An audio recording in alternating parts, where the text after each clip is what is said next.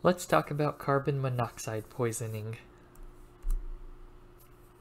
So carbon monoxide is an odorless, tasteless gas.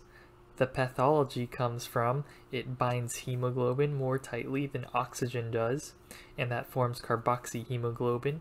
So now the hemoglobin is no longer binding oxygen, and that impairs oxygen transport and utilization. The most common source is a house fire, and otherwise you can have malfunctioning heating systems, motor vehicles operated in poorly ventilated areas, and that can be intentional or non-intentional. And chronically cigarette smoking can also elevate the carboxyhemoglobin levels. So the clinical features are non-specific, but can include headache, nausea, and confusion. Not very commonly, there can be cherry red skin, and you'll have to differentiate between that and cyanide poisoning, which can also happen in fires. There can be coma, loss of consciousness, and seizures, as well as, in severe cases, lactic acidosis and myocardial ischemia. The myocardial ischemia is a marker for increased mortality. So the diagnosis has to be suspected based on the risk factors and predisposing history.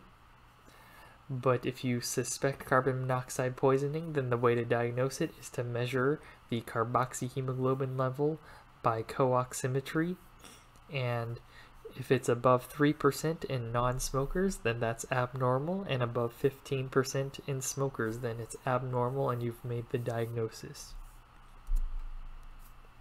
For other evaluation, an EKG and troponin are sent to evaluate for the myocardial ischemia. Carbon monoxide poisoning can also cause arrhythmias. There can be lactic acidosis in severe cases, and sometimes neuroimaging is undertaken, which by MRI or CT will show globus pallidus abnormalities.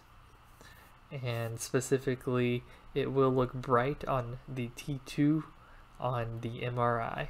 So you can see that here.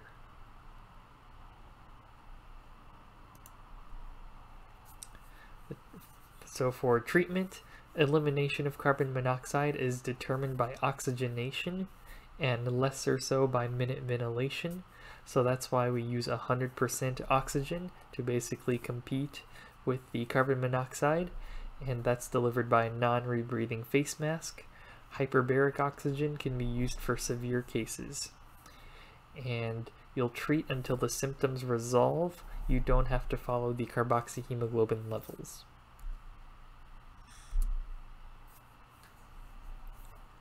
For prognosis, so neurocognitive impairment can occur days or months later in up to 40% of patients, and that can include cognitive deficits, personality changes, focal neurologic deficits, and movement disorders.